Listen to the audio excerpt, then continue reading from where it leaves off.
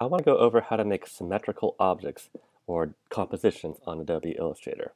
First, here are some objects over here. I want to rotate them. So let's do right-click, transform, rotate, and I can control how much they're rotated. Let's say 45 degrees. That's kind of neat. I can also manually rotate them by moving my cursor close to the edge and rotating them manually like so. Let's show you how to rotate this one. There we go. And again, if you want to rotate it using your mouse, right-click, transform, rotate. Let's do 135. There we go. All right. So let's say I want to make a symmetrical image. First thing I'm going to do is select all these objects. I'm going to do Command G, and that will actually group them together. Now I can copy them, paste them,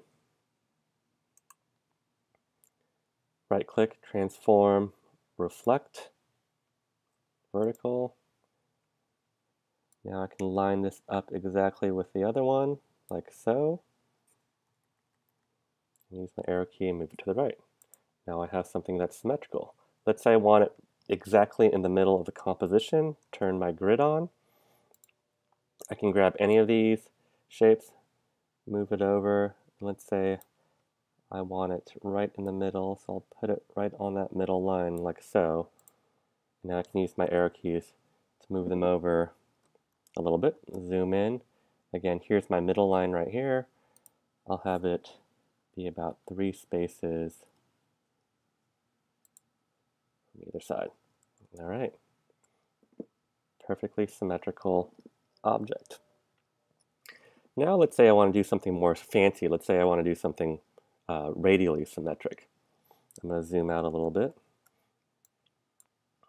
Delete one of these groups. I'll show you what I mean. I'm going to use the rotate tool. The rotate tool is over here. The shortcut for that is R. If you forget, just hover your mouse over there so that you can use the shortcut R. Now I'll hold down Option, grab the center point while holding down Option, and let go. So I've moved that center point. Let's say I want to make something radially symmetric with 20 petals.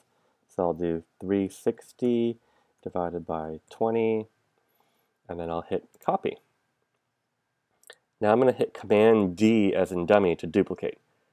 I'll do that a few more times. And now, as you can see, I've made a radially symmetric object. And that's it. That's how you make a bilaterally symmetric object or a radially symmetric object.